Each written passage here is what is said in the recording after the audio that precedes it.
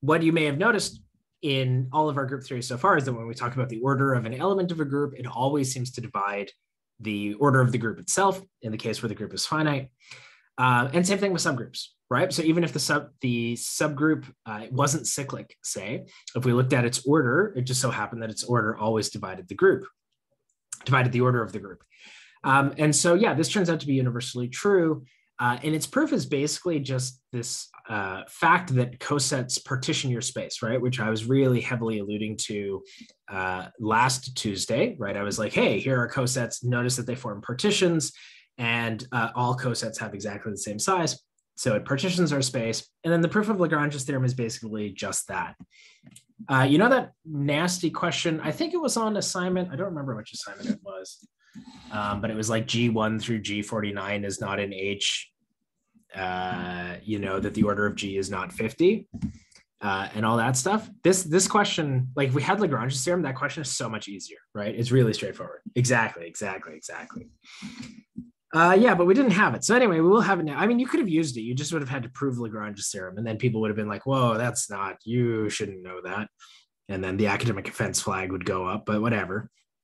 All right, so before I do anything, though, maybe let me recall a definition. So this is a definition that is in the book, but of course I didn't introduce it last time. But it basically is just the definition of the index of a set. So if G is a group and H is a subgroup of G, we define the index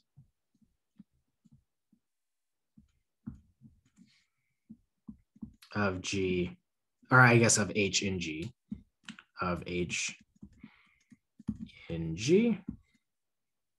as this thing. And this is pretty standardized notation. We definitely do use this. And it is the number of cosets, right? And in order to understand this notation, we have to recall that this thing, right, this is the collection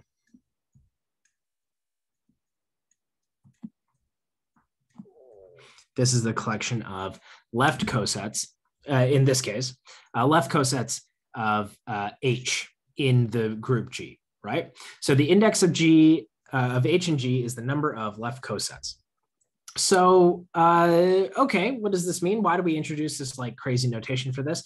I mean, the reason that we use this notation is because it generalizes quite nicely, especially if you start moving on into like field theory. And if you go and study Galois theory, you'll see this a lot more, but in the case of fields. So this is kind of like a typical algebra thing. And this just happens to be its application to group theory. So that's, kind of hopefully explains away some of this notation, but this is the index, okay? And now the theorem, Lagrange's theorem itself, is nothing too crazy, but it's stated in terms of the index. So that's why I wanted to introduce it. So this is Lagrange's theorem. Right, it's one of the big group theoretic theorems. So it says if G, I think we want it to be a finite group here. If G is a finite group and H is a subgroup of G, then the order of G is equal to the index of H and G times the order of H, like that. Okay. Now, the statement in the book is slightly different, but of course it's completely equivalent. I think the statement in the book basically says, oh, look, the order of H divides the order of G, but of course that's immediately true from this statement, right? So maybe we can add that in. So in particular, the order of H must divide. Okay, you know what? Maybe let me make my divide sign a little bit bigger just to really separate it from the order notation. The order of H divides the order of G, right? Because that's exactly what that theorem says, right? If the order of G is some number times the order of H, then in particular, the order of H is a divisor of the order of G, okay? And that's it. This seems like a relatively straightforward theorem. And yeah, its proof isn't terribly hard. I'm not going to repeat it because I basically did all the setup for it last time.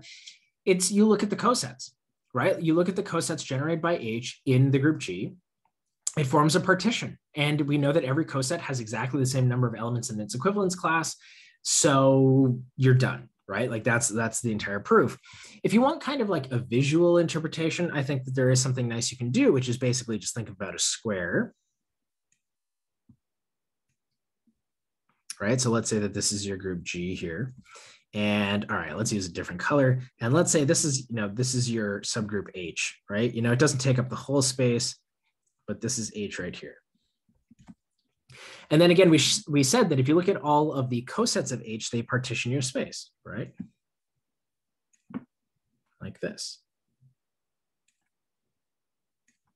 And that each of these things has the same number of elements. Let's maybe draw it so that they have 4 elements. Right, like so. Maybe let me do that a little bit faster, otherwise I'm going to be here all day.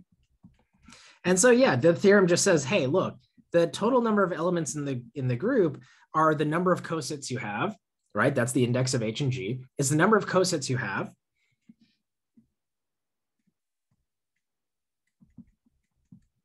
right, times the number of things in each coset.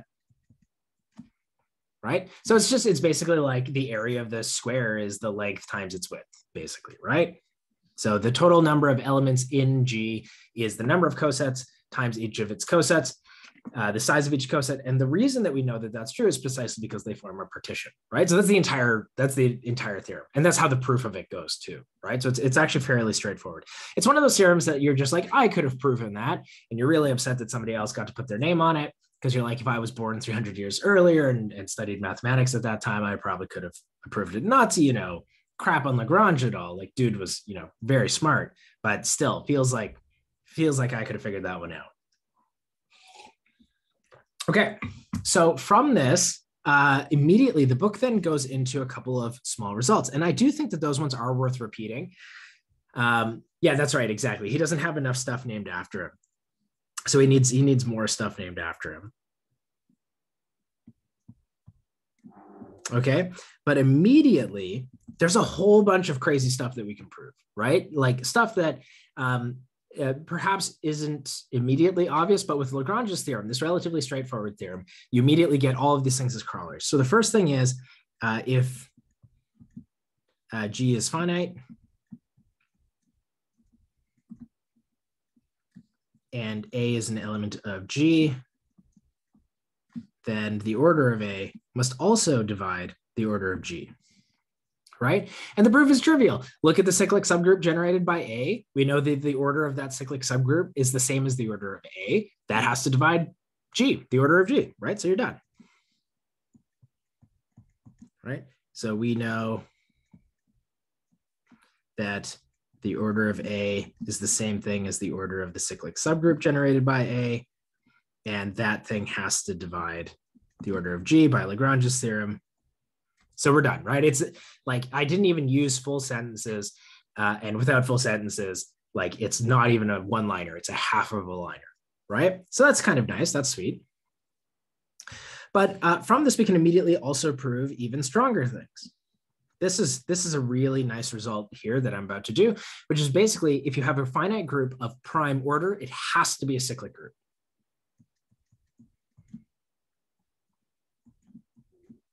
Is P, and what I mean by here is this is a prime, then G is isomorphic to ZP. Okay, think about how crazy this is. Like, this is a huge theorem. All you have to do is know that the order of the group is a prime. So Z2, or, order 2, 3, 5, 7, 11, 13, whatever. And you immediately know, boom, it's abelian, right? Which shouldn't it all be obvious? It's abelian and it's cyclic, right? That's crazy. The proof is trivial.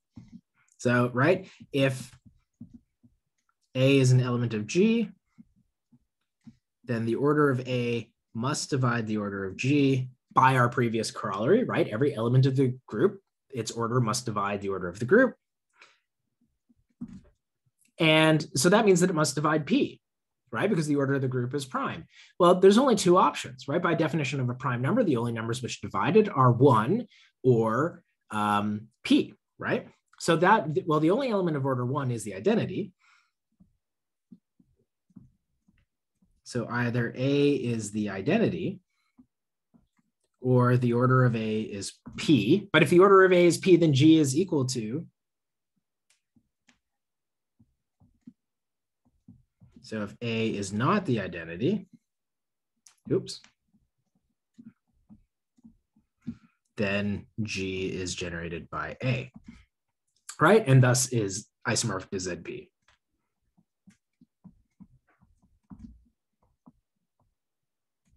Right? That's a really powerful thing that we can do just simply because we know Lagrange's theorem, right? So really, really powerful stuff that we can do just with very little bit. Okay, let's, what was the next one? I do think these ones are worth repeating because they are nice of just how many really quick and instantaneous things you can prove. So if the order G is equal to N, so again, implicitly the group is finite, then A to the N is equal to E for all A and G. Right? So definitely, if you raise anything to the power of the whole group, then you get the identity. We are actually going to use this a couple of times, so it is worth mentioning. Okay, so fix some A in G. So that, what does that mean? So the order of A must divide the order of G, right? Which in this case is N, i.e. there exists K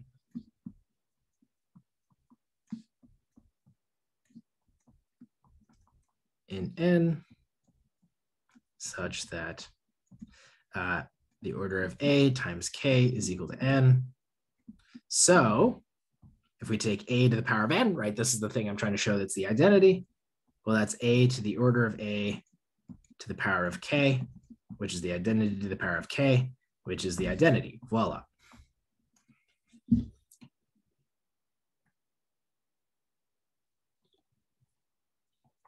Right? And again, I don't know if this was obvious to you. Like, this is one of those things that I think that as you do more and more group theory, you start to begin to suspect that it's true, right? Especially once you realize that, and again, in some sense, this is obvious, right? Like, we know that the order of A must divide the order of the group. So for example, let's say you have a group of order 12, and I give you an element, and its order is 4.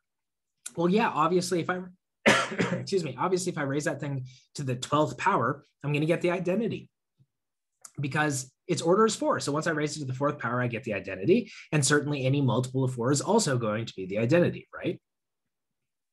So yeah, in some sense, that's very, very clear. Excuse me. I'm just going to mute for a second.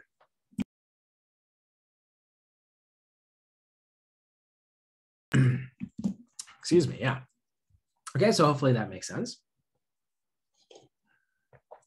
I forgot to bring my water into my room, but I don't want to break up the lecture just to go get my water. So I'm hoping I can make it to the break, but we'll see. I might have to bail and go and get my water. Okay, we're going to do one more, and then we're going to build off this, and we're going to prove something that's actually very much related to this one as well. And so this is Fermat's little theorem, not his last theorem, right?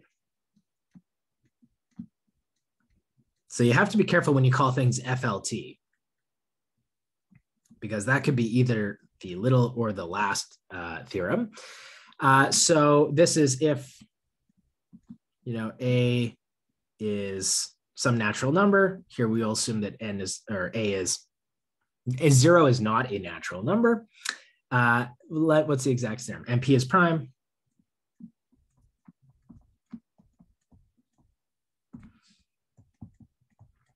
Then A to the P is congruent to A mod P, like so. Okay. And this is something, if you take like a number theory course, you can just prove this. You don't have to use group theory in order to do this. So I don't know if anyone has anyone taken like the 3rd year number theory course? I don't remember what it is, 3 something. That's probably not super helpful. 315? Is 315 the 3rd year number theory? Oh, you did it in 202. Okay, just maybe by like some sort of counting argument, like a combinatorial argument instead. Maybe it does, in which case, then they would be doing it there. So I actually remember proving this in my first year proofs class, right? Like when I was an undergrad, we definitely did this without group theory. So you definitely don't need any sort of group theoretic thing in order to be able to do this. When I was an undergrad, this was like something we learned in 102, right? Like my where I went to undergrad. So yeah, you definitely don't need group theory because we definitely didn't learn group theory in first year. Okay, and how's this proof go? Basically, what we're going to do is we're really going to lean on and leverage the previous result, which says that if you raise anything to the power of the group, then you get back the identity. And then what we're going to do is we're going to, again, really lean on the fact that we know that for ZP, the group of units mod P, right, which we call UP, has order P minus 1, right? So suppose, or let me say this. So note that it suffices to show, and remember at the beginning of the year, I was saying that kind of, especially when you're doing discrete group theory, you can't avoid the number theory, right? Like the two seem kind of very closely entwined. And again, here's another example of us seeing it firsthand, right? So it suffices to show that a to the power of P minus A is congruent to 0 mod P, or equivalently, right? What does that mean? That means that P divides A to the P minus A, right?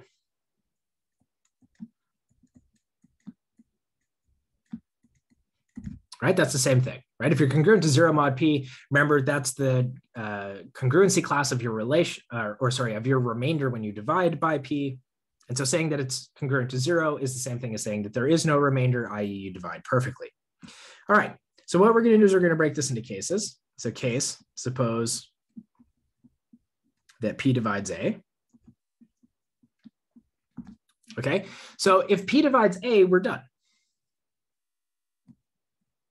Because if P divides A, then P divides A to the P minus A, right? And that's what we just said. That was equivalent to what we wanted to do. So we're done. Is everyone fine that if P divides A to the P minus A? And you can do that two ways. You can factor an A out of everything and say, yeah, if A to, I can write A to the P minus A is A times A to the P minus 1, blah, blah, blah, blah, blah. I divide one of the factors, so I divide the product. Or if P divides A, it also clearly divides A to the power of P. You divide both of the elements of the summand, and therefore you divide the sum as well. Okay, both of those would work.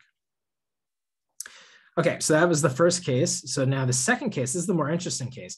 And that's when we suppose that P does not divide A.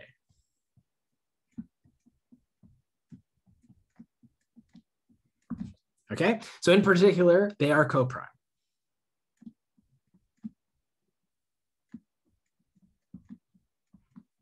Right? And so here we see that it's critical that we were prime. I'm really using that fact in order to say that A and P are coprime. If P does not divide A, well, the only way that a prime can divide a number is, well, no, let's say it a different way. Remember when you do a bunch of GCD things, the way that you can often prove them is looking at the prime factorization of a number, right? So if P does not divide A, that means that P does not appear in the prime factorization of A anywhere. And so if P does not appear in the prime factorization of A, then P and A must be coprime, right? That's just like a math 102 thing. So hopefully everyone's okay with that. Yeah, generally the only numbers that aren't coprime to P are things that have a P explicitly in them, right? I.e. P must divide them. Okay, so that means that they're coprime. So what this is going to mean is that A is in UP. Or rather, the equivalence class of A is in UP, right? Where here, remember this UP is, what else did we call it? Z sub P, star, the group of multiplication under ZP. But we know that that's just isomorphic to ZP minus 1. So thus, A is in here, right? And we know that the order of UP is equal to P minus 1. So we're going to get that A to the P minus 1, it has to be equal, or it has to be congruent to 1, right? Mod P. And that's it, we're done, right? This is what we wanted to show.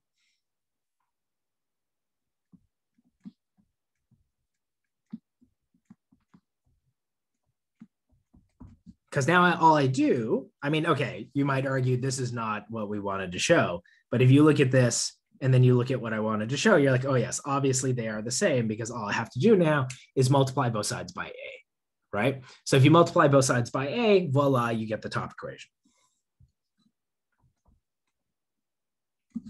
Okay, in fact, the way that I've often seen Fermat's little theorem stated is as this bottom part, right? Is that A to the P minus 1 is congruent to 1 mod P. Because I guess the case when P divides A to the P, or when P divides A is kind of boring, it's kind of dumb. So yeah, I often see Fermat's little theorem more often stated as the bottom one, but the top one does technically include a bunch of extra cases in it, so whatever.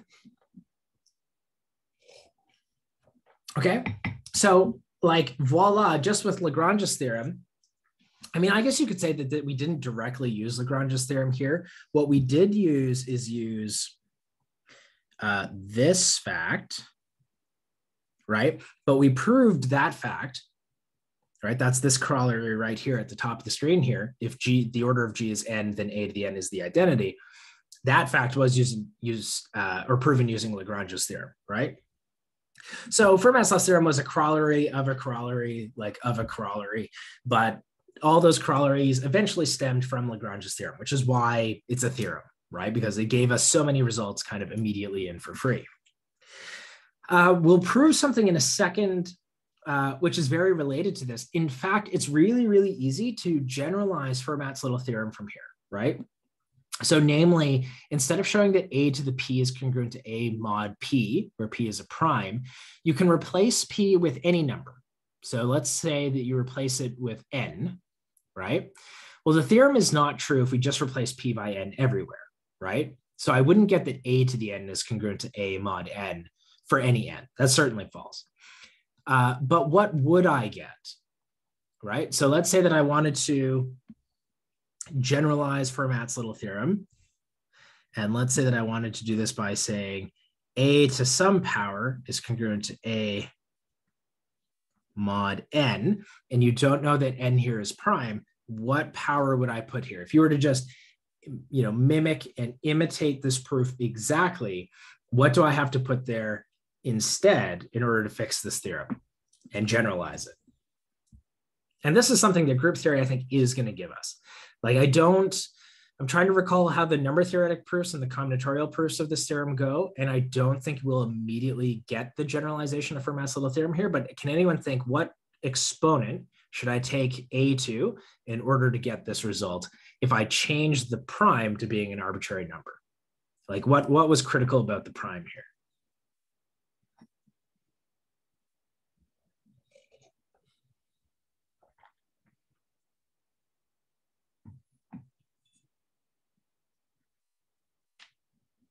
Okay, so in case one, primeness wasn't used at all, right?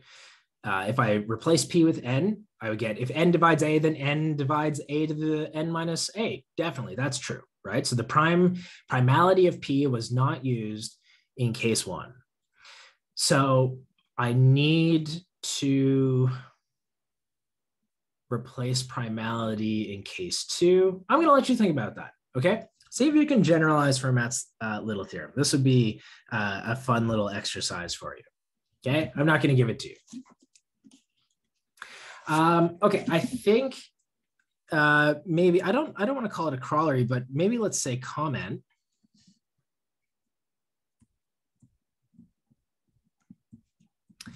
And that's the fact that the index is actually multiplicative.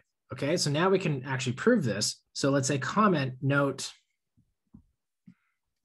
that if maybe my alphabet's going to be screwed up here, K is a subgroup of H, which is a subgroup of G, then the index of K in G is equal to the index of G in H times the index of H in K. Does everyone believe that? I mean, I think that's the sort of thing that's not immediately obvious, but if you think about it for a bit, you can convince yourself that it's true. The proof is very, very quick, but you probably want an intuitive understanding, right? We're saying, are the number of cosets of K and G equivalent to the number of cosets of H and G times the number of cosets of K and H, like that's probably not obvious when you say it that way, right? I don't think that that's like super clear. But in terms of if you actually draw a picture, I claim that the picture is clear, right? So let's say that this is G, and let's say, you know, again, H is like this thing, right? So this thing here, this is H. And then let's say that K maybe is even smaller than that. And this thing here, this is K, right? Okay, so the index of G and H, again, if you just think about things in terms of rectangles, or let's think about the index of G and K. Okay, so the index of, or K and G rather. So that's going to look like, again, I'm going to use K to partition my space up, which is basically, I'm just, you know, counting the number of blocks I can make like this.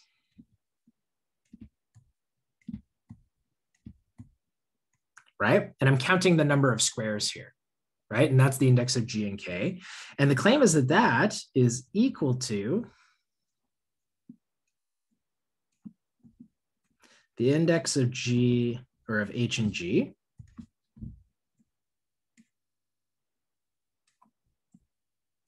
right? Which is, in this case is going to be 4. It's the number of columns in this picture that I have, times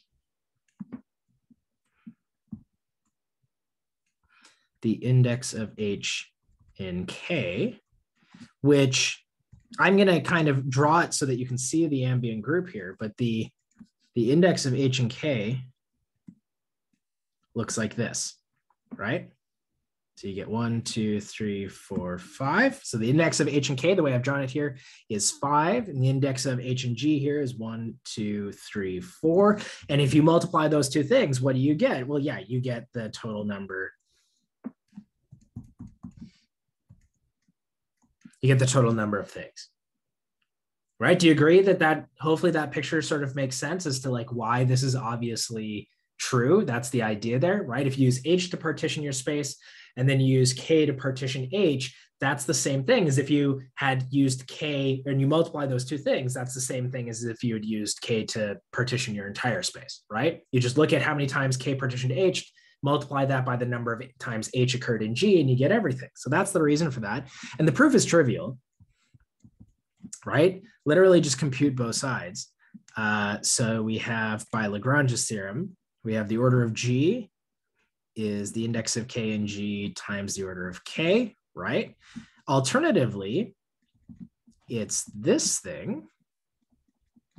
And if we do this one more time, but this time using H, you know, K and H, so we would get G,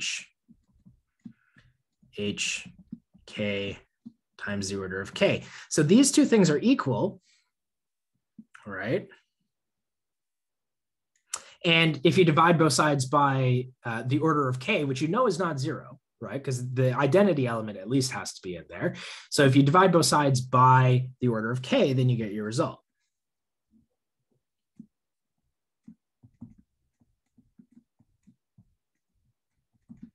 G and H and K, right? Voila. So you're done. So there's kind of like an intuition you can use in order to understand why this formula is multiplicative. Again, the fact that this formula is multiplicative, if you go on and you take like 401, I guess it's 401, which I think Ali is actually teaching next semester. So if you go on and you take that and it's like polynomials, equations, and finite fields or whatever, or field theory, you're going to learn a bit of Galois theory. And this is exactly the sort of thing that is covered there, right? And you'll learn that, yeah, this index is multiplicative in that context as well, and ends up being really important and really critical in terms of giving you a bunch of cool things like the irreducibility of, or sorry, the solvability of quintic equations, for example, right? Okay, so are there any questions so far? Is everyone okay?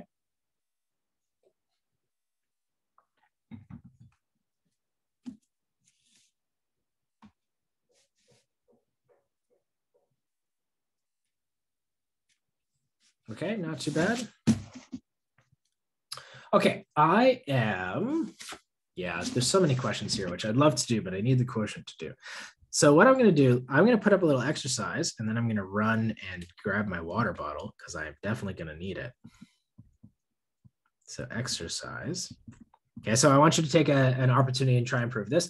So if G is abelian, is a, well, let's say finite and abelian. If G is finite and abelian, and the order of G is odd, right? What do I want to show? Every element of G, show that every element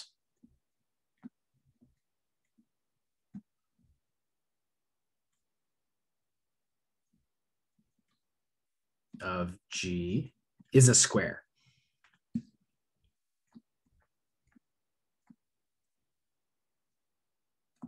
Okay, does that make sense? Does everyone understand what I mean by show that every element is a square? So for example, this is not true in Z, right? Maybe let me just give an example. So not true. Well, okay, actually, I guess it is, right, yeah. So it's not true, or I want to say, let me maybe elaborate on what I mean by a square, right? So an element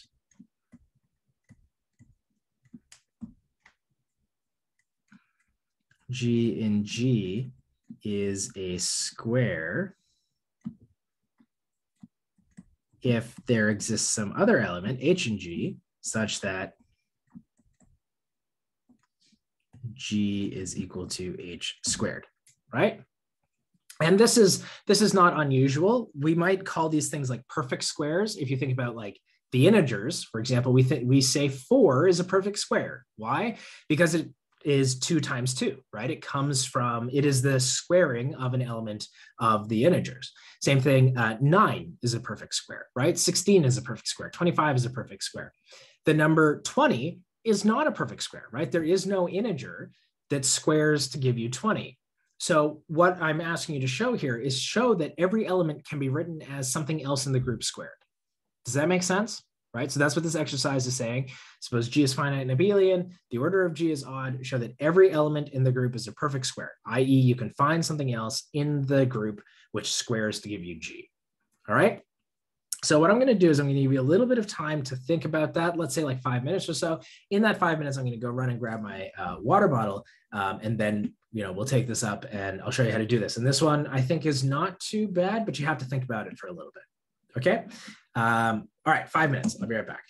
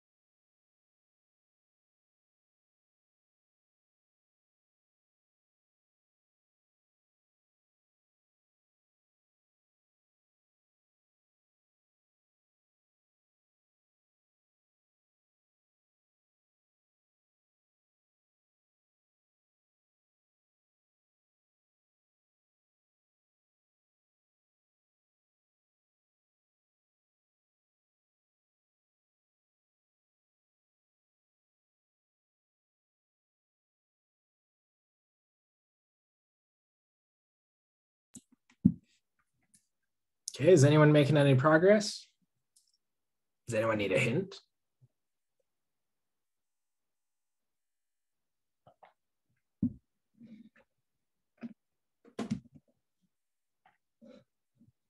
So it occurs to me, right, that this might be your first time having to make this sort of argument before.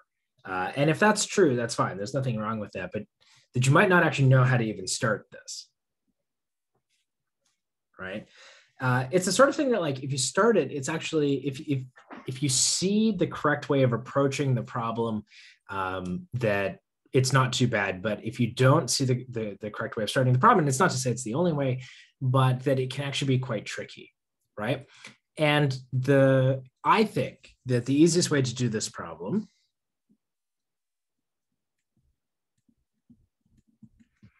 is to look at a homomorphism, right? So, or I guess this is a solution. This isn't a proof. So solution. So what I would do is I would say define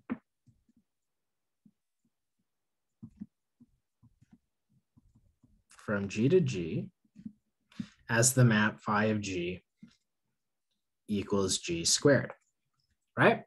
Okay, so this map is, in fact, a homomorphism. This is where the abelianness property comes in. We don't actually need that it's a homomorphism, do we? I don't think so. Oh, no, we do for the proof I'm going to use. So the abelianness here is necessary for this to be a homomorphism, right? Because generally the squaring map is not a homomorphism. So since G is abelian, phi is a homomorphism. Now, what you should be asking is, why do this? Right? Like, why did I define this homomorphism? And what do I want to show? Right? Like, the idea is that having set this problem up like this, I claim that if I can prove something about phi, I'm done. So what do I want to prove about phi?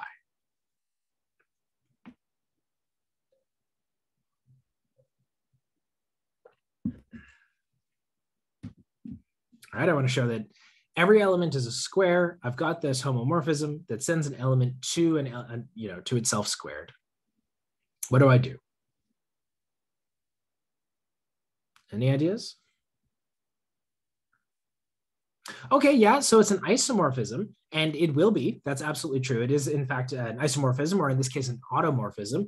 There's one particular property about being an isomorphism, though, is what I really, really want, right? So, for example, the fact that it's injective might be nice, but isn't really what I'm after. What I want is one particular aspect of bijectivity. I want surjectivity, right? If we can prove that if phi is surjective, and note that phi being surjective automatically makes it an automorphism. But if I can prove that phi is surjective, I'm done, right? And I want you all to think about that. If this map is surjective, we're done, right? We've proven what we want to prove, right? So it suffices to show. And so you're correct, absolutely, when you say we want to show bijectivity. That absolutely is correct. And it will be true if we prove surjectivity. But surjectivity is really what I want. Like, you can imagine that if I gave you a similar question where it wasn't an automorphism, like it didn't map from a group to itself, we could prove something similar by proving that this map was surjective, right?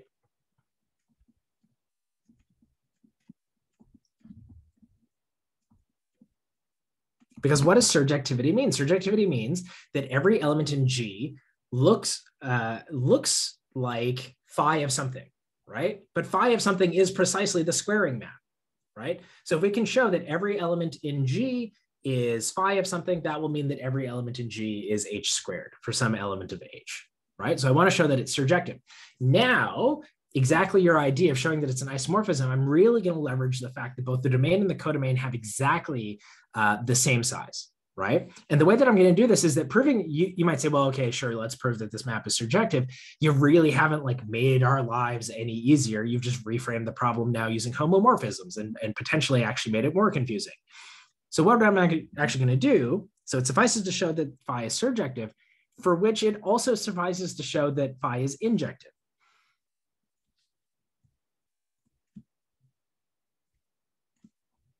For which it also suffices to show that phi is injective, right? So this is one of those properties that I used a lot when we were first talking about automorphisms. I know the domain and the codomain have exactly the same cardinality, right? They have exactly the same number of elements, which means that any injective map between these two functions has to also be surjective, and vice versa, right? You are surjective if and only if you're injective, and you are injective if and only if you are surjective. And that is precisely because both elements have, or both the domain and codomain have exactly the same cardinality, right? So what I'm going to do is I'm going to prove that this map is injective. That will prove to me that it is surjective. And once I have surjectivity, I'm done. Okay. So now in order to do this, what I'm going to do is the following. So, let's pick an element in the kernel of phi. This is why I needed to be a homomorphism, right? So let's say G be in the kernel of phi, right? So if G is not the identity, well, what does that mean? So that means that phi of G equals G squared is the identity. So the order of G is 2. Right? Why is that not allowed? Why can the order of G not be equal to 2? Look at the exercise. What property have we not used yet?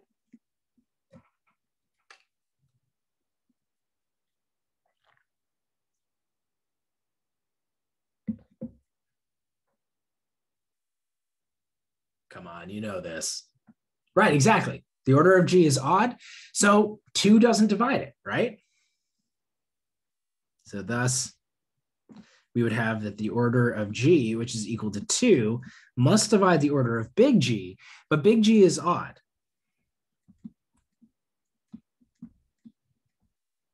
So this isn't possible. Is not possible. So that means the G has to be the identity. So that shows that the kernel is trivial.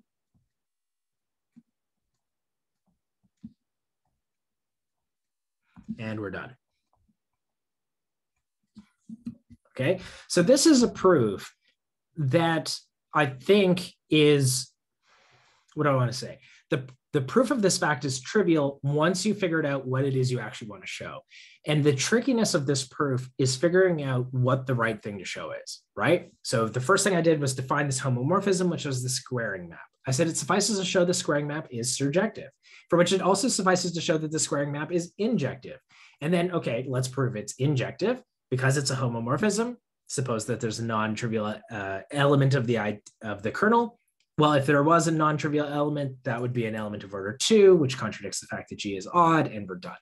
So unfortunately, I think it's kind of easy again to lose the forest for the trees, right? Because there were kind of so many equivalent things. We just kept reducing this to a simpler problem until we got to something that we were able to prove. But try and, keep track of the steps that we used in order to say, oh, okay, this is equivalent to what I want to show.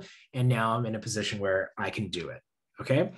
I don't think that, I gave you 5 minutes to do that. I'm not certain if that's fair, in the sense that this is a question that I think requires either a lot of mathematical maturity or a little bit of thinking, right? I think if I gave some of you enough time, like if this were an assignment question, many of you would be able to come up with it. But at 5 minutes, is maybe a little bit unfair. But I wanted you to give you a chance to do it on your own before we started it. Okay, so are there any questions about that? Maybe let me have the whole thing on screen so you can see it.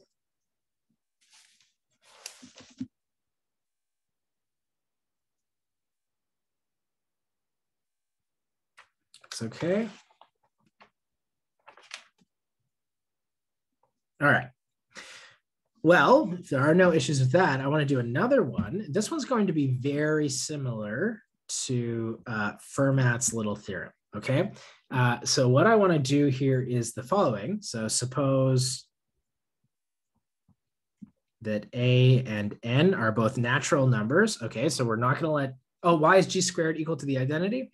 Absolutely. So we suppose that G was in the kernel of phi, right? Now, by definition, phi of G is equal to G squared. So this is the definition of phi. And then this part right here, the fact that phi is equal to the identity is because G is in the kernel of phi.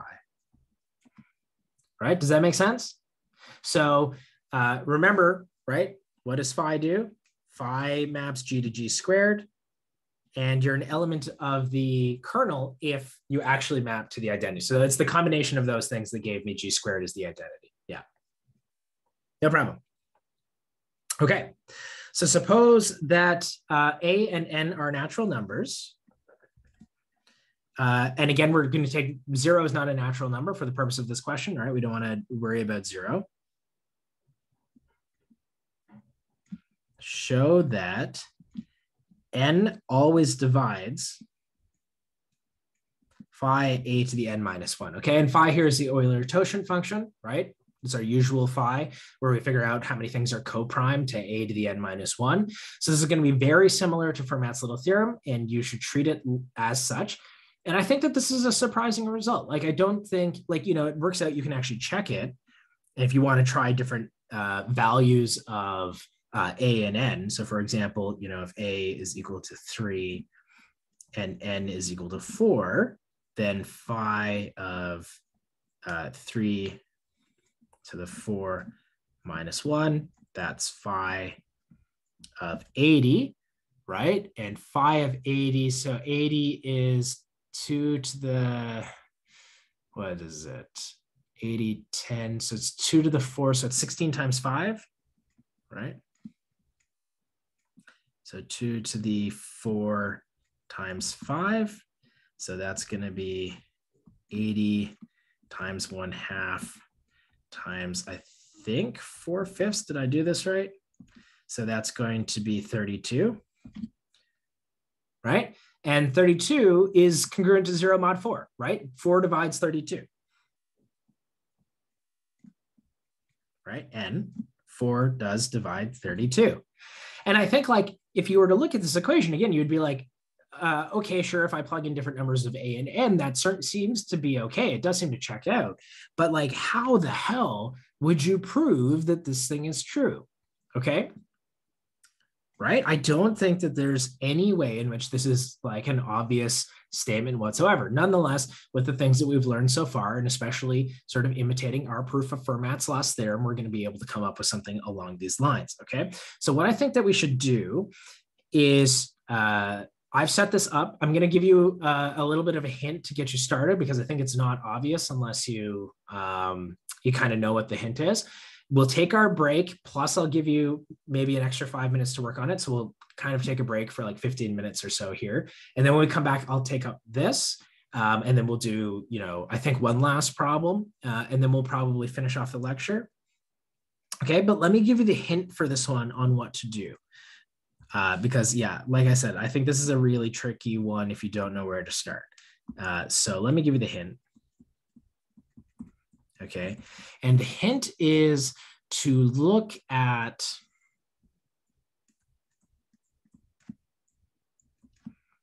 A in U A to the N minus 1, right? And determine the order of A. Okay, so Fermat's little theorem. I hope I said little theorem and not last theorem. Yeah, I hope I said little theorem, right? Because otherwise, yeah, Fermat's last theorem is definitely well beyond the scope of this course. But I might have said last. I might have said, just slipped up there and said last theorem. Okay, but look at Fermat's little theorem, right? That was the one that we did. That was the last, right here, right? So it's the proof of this one right here, this corollary, Fermat's little theorem, right? So look at that proof. And actually here, let me leave it here for a second. So if you need to snap a screenshot or something before I kind of go back to the problem statement, you might want to just snap a screenshot of here. It's not exactly the same. It's not like you're just going to be able to word for word adapt it, but it's the same sort of idea where you're looking at, you know, something in the group of units in this big U, right? Okay, so hopefully you have a screenshot or something, you know, you used your phone or snapped something. Okay, so now we want to prove this thing, which again doesn't look quite the same. It looks a little bit similar, but not exactly the same. The hint here is to say, again, look at A in U A to the n minus 1. So first of all, you have to convince yourself that A is even in there, right? That namely that A is coprime to A to the n minus 1. But you can prove that. It's not too hard. So once you know that A is in there, find the order of A. Okay? And if you can find the order of A, then you're done. All right? So that's my hint to you. Now, what I'm going to do is I'm going to, in theory, give you both 5 minutes and we'll take our 10-minute break here. So we'll take a 15-minute break, 5 minutes for you to work on this, and then 10 minutes because we're at that point anyway. So by my watch, it's 2:03 right now. So why don't we come back at 2:18 and I'll take this one up and then we'll do one last problem. Okay. And again, don't hesitate to throw if you have any questions or if you need more hints, don't hesitate to throw them in the chat. I will be around and I will look at the chat just to make sure everything's okay and to answer questions as they might come up. Okay, so 15 minutes starting here, and I'll see you in a little bit.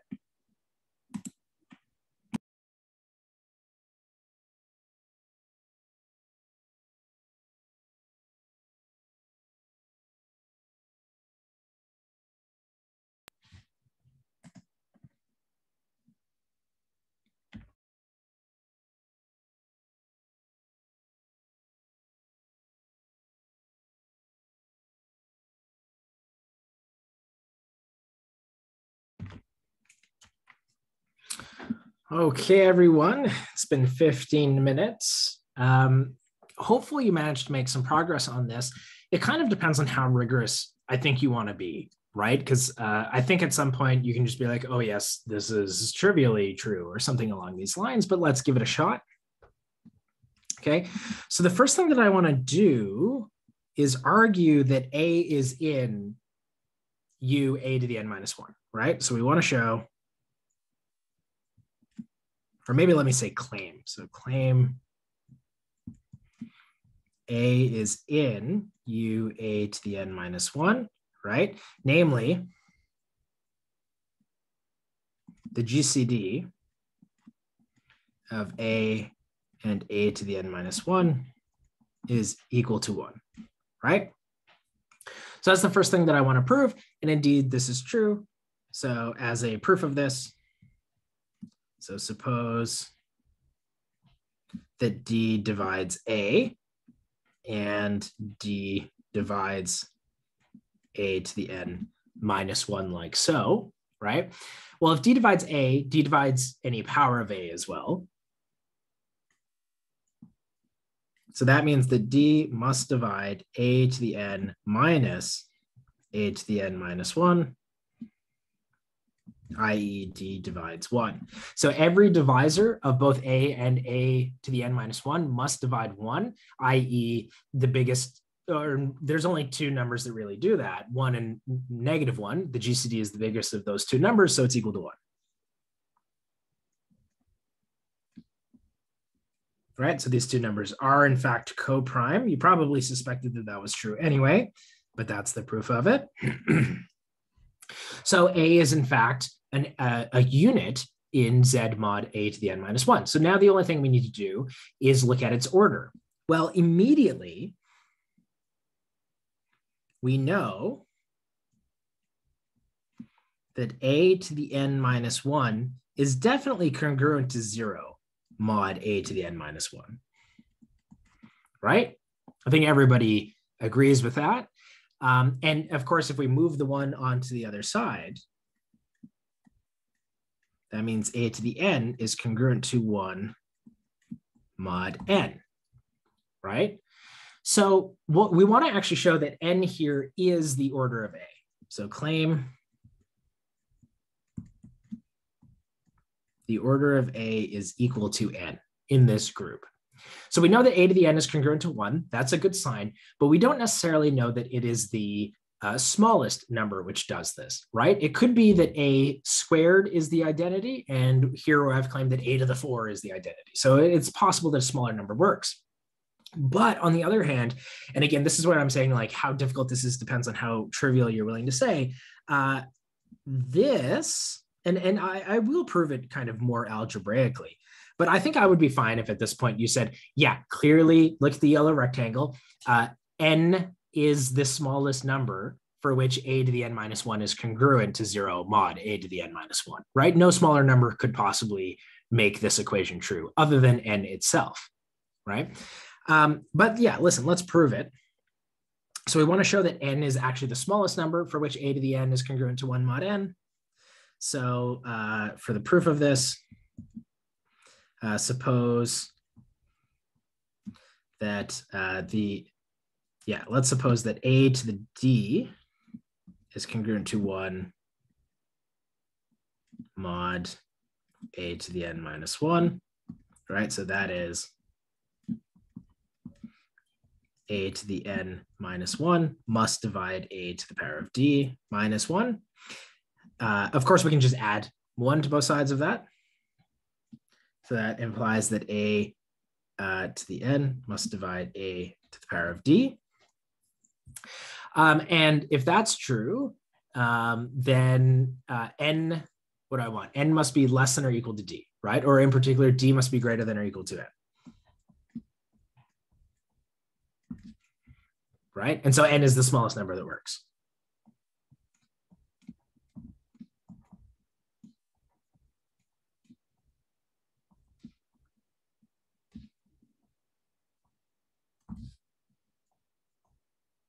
Right? And we're done.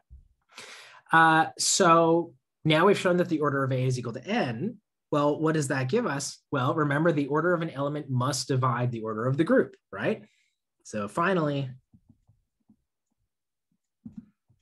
n, which is equal to the order of a, must divide u a to the n minus 1. And that we know is exactly equal to the Euler-Toshen function.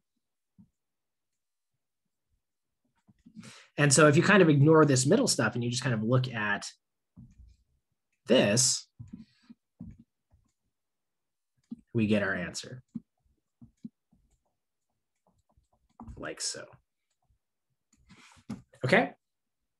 So again, all I need to do, I know that phi a to the n minus 1, and anytime you see the Euler-Toshen function, this is a good suggestion that you should probably work in u a to the n minus 1, right? Because you know that the Euler-Toshen function, it precisely tells you the order of that group. Oh, sorry, I should put the order of u a to the n minus 1 here. So you know that the Euler-Toshen function is the order of that group. And if you want to prove some sort of divisibility relation that suggests that, oh, just prove that there exists an element in that, prove that there exists an element in that group with the order that you want, right? And you kind of, everything sort of falls apart from there.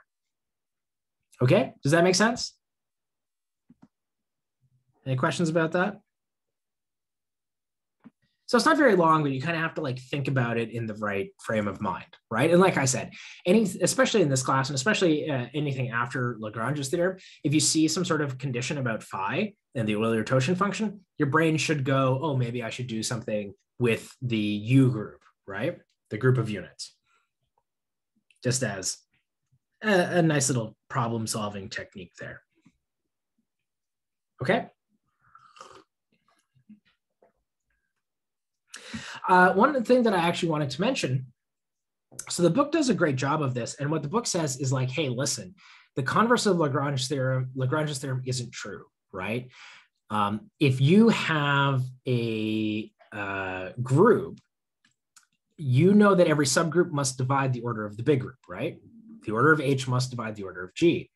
The converse is not true. Not every divisor will necessarily have a subgroup of that size, right? So the first example of this was an A4. A4 is a group of order 12. And even though 6 divides 12, there is no subgroup of order 6, right? So, okay, fine. But there is a partial converse. Now, we don't have, and I don't think we ever will, unfortunately, in this class, be able to give you the partial converse. But the partial converse goes like this. Every prime divisor of the order of group does have a subgroup of that size. Okay, so if I give you a group of, let's say, let's do size 12, right? Every prime divisor of 12 does have a subgroup of that size in it. So in this case, this would be 2, 3. Is that it? I guess that's it, right? Those are the only prime divisors of 12. Did I miss an obvious one? No, that's it. So there is a subgroup of order 2 and there is a subgroup of order 3. Same thing if you took, a much bigger number, like I don't know, 50, find all the prime divisors of 50, you are guaranteed that there are actually subgroups of that size. However, in order to be able to prove that theorem, you need something called the Selov theorems. And we do not, for whatever reason, talk about the Selov theorems in this class, which, trust me, I'm very happy for. I hate the Selov theorems. Yet, nonetheless, they are an important part of the classification of finite groups. So if you kind of go take a typical group theory class, they often do show up. But if that is something that is interesting to you, you can Google them, right? Look up on like Wikipedia what the Selov theorems are, SYLOW. I'll put it in the chat so you can look them up. So the Selov theorems, there are 3 of them, and they're crazy. They're just insanely powerful and very interesting theorems. And we need those in order to be able to prove that for every prime divisor of the order of a group, there's a subgroup of that size. Okay. So yeah, just take a look at that if you want a partial converse to Lagrange's theorem. Now, the last thing I want to do, and yeah, I'm not going to lie, I think this is a kind of a weird place to talk about this result. It is in the book, and in the book it says it's left as an exercise. It's kind of a fun exercise, but in some sense it's also very trivial once you know something a little bit stronger, called the second isomorphism theorem. I guess this theorem is actually more general. So theorem or proposition. So if G is a group, probably finite group, but who cares? If G is a group and H and K are subgroups of G, then the number of elements in HK, which is itself not a group, is equal to the number of elements in H times the number of elements in K divided by the number of elements in H. Intersect K like this, okay? And let me just write out what HK is just in case nobody remembers it. It is what you expect. Okay, it is the set of elements that can be written as something in H times something in K, right? That's just what HK means, right? So it's the set of things in H times the set of things in K. And what our claim is that the number of elements that can be written as something in H times something in K is equal to this terrible formula over here on the right-hand side. Okay, it's the number of elements in H times the number of elements in K divided by the intersection. And again, there's a sense in which if you think about this geometrically, this is not a crazy result, right? Like that this is very reasonable. So, that is a theorem. And again, it is kind of worth pointing out that in general, this is not a group or not a subgroup. Okay, there will be special occasions in which it is a subgroup, but we need extra conditions on K. I think it's K. It might be H, but I'm pretty sure it's K. And we're going to learn about these in the coming weeks. We need something called normality. So we need that one of these groups is a normal subgroup, and that is an extra condition on top of the subgroup condition, but we don't have that yet. Okay, so right now we're just saying this thing as a set is equal to this complicated formula.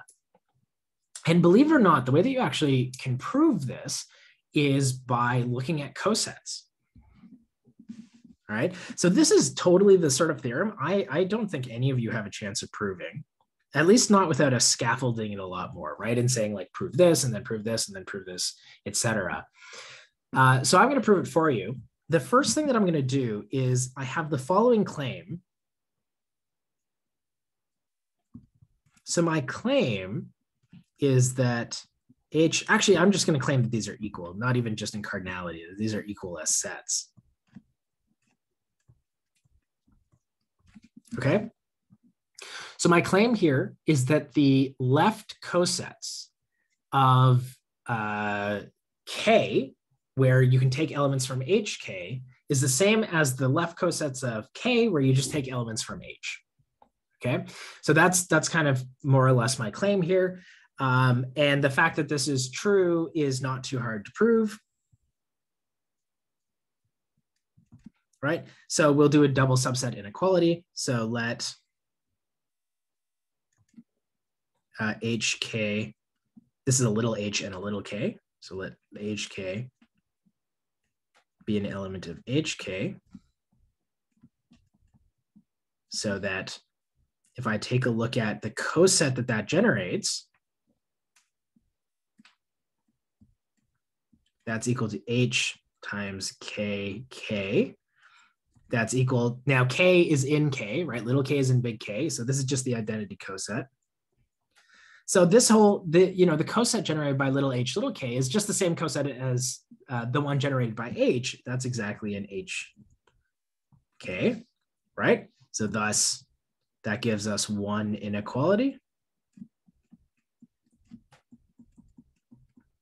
Okay, and then conversely, so let's say pick some little h in H, so that H times K is the same thing as H times E times K, where here I'm thinking of E as being in the group K, right? And so this is, yeah, definitely in HK mod K like this, right? So that gives us the opposite inequality. Okay, so these two things are equal as cosets, as groups of, or as sets of cosets. Okay, so that's our first result. Now, the second claim is that what I'm going to do is I'm going to do this. So I'm going to take H mod K into H mod H intersect K. And the way that I'm going to do this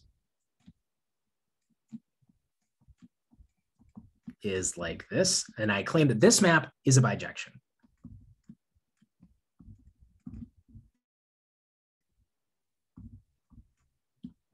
Okay, so does everyone understand what I'm saying this map does? I'm saying if you give me a coset on the left side, remember that's what H divided by K means, right? It's the collection of cosets HK.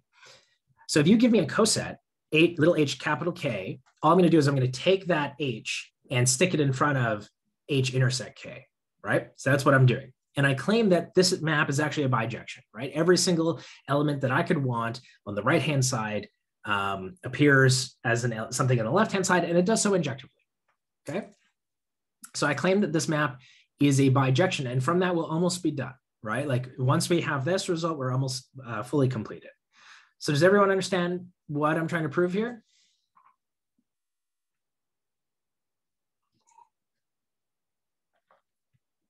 Hopefully that's not too crazy. Okay, let's do it.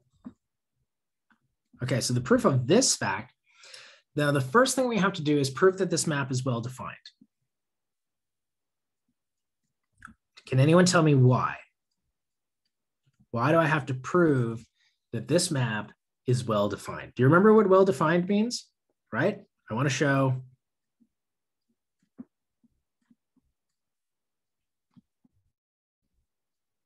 that if H1K is equal to H2K, then we've been calling it phi. Why is my eraser not working all of a sudden? Oh, there we go. Then phi of H1K equals phi of H2K. Okay, so we have to prove this because we know that it's possible to get the same coset from two different H's, right? It's possible for H1 and H2 to be different, but for them to generate the same coset so that H1K is equal to H2K. And so what I need to prove is that this is the definition of phi does not depend on whether I took H1 or H2, right?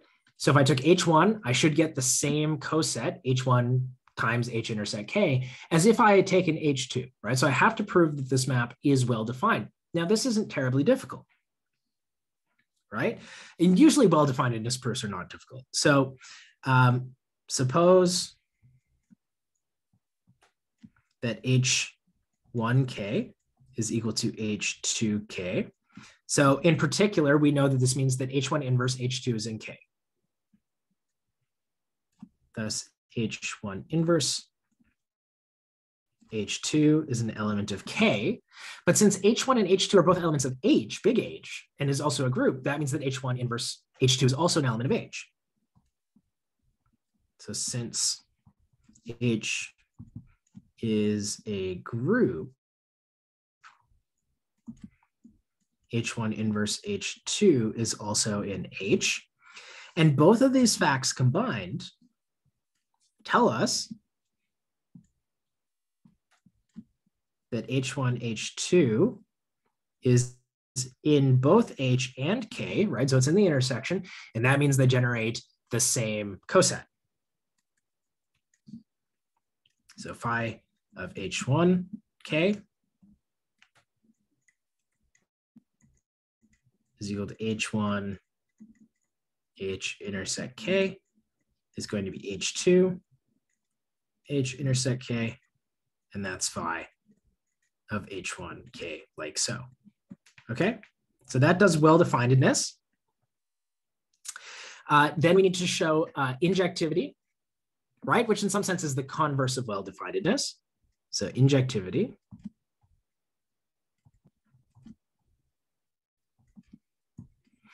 Right, and as usual for that one, we are going to assume that the two things are equal, right? So suppose that phi of H1K is equal to phi of H2K. And then I want to show that these are actually the same coset, i.e. H1 H intersect K is equal to H2 H intersect K. Okay, but basically I'm going to repeat the well-definedness proof, but kind of do it backwards, right? So the fact that these two things are equal tells me that H1 inverse H2 is in H intersect K, but of course H intersect K is a subset of K, right? So that means that H1K is equal to H2K. Thus they came from the same coset, so phi is injective.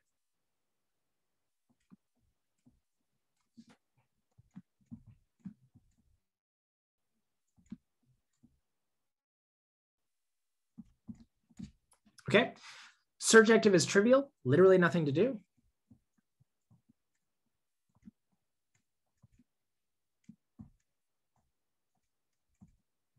Right? You say, give me H times H intersect K. What maps to that? Well, HK, right? Just look at what the definition of phi does. If you give me a coset on the right-hand side, write it as H times H intersect K. Obviously, HK maps to that, right? So it's absolutely trivial. And so we're done, right? So thus phi is a bijection.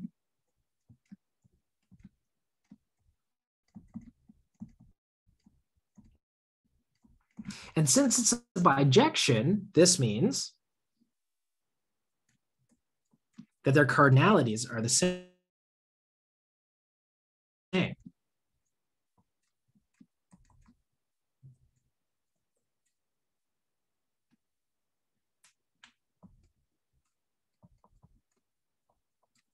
Right? I don't know why it looks like my screen is a little bit slow here. Okay, and what I'm going to then do is multiply both sides by K. So using the fact that this is also equal to, so, or here, maybe let me write this. So let me get HK over K is the same thing as H over, or I want to multiply by K, sorry, times the order of K is equal to H over K times K. That's equal to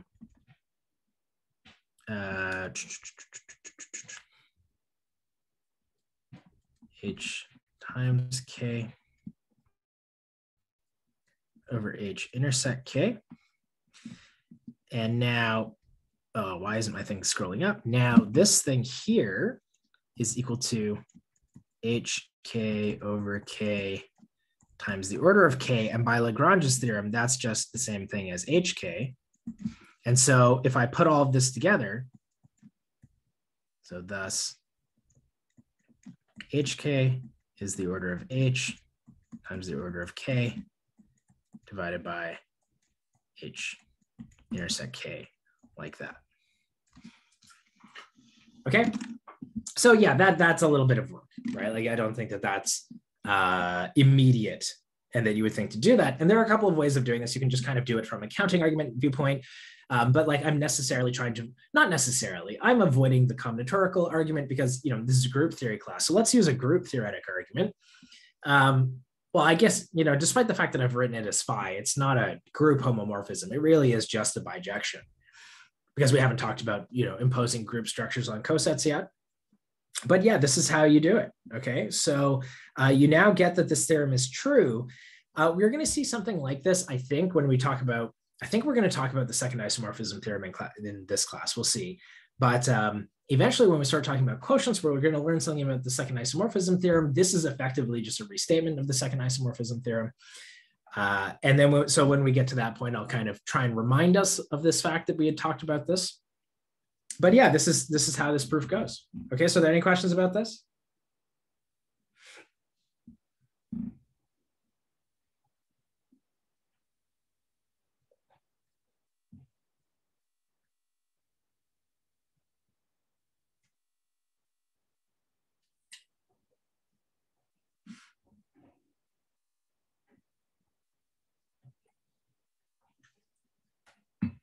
Okay.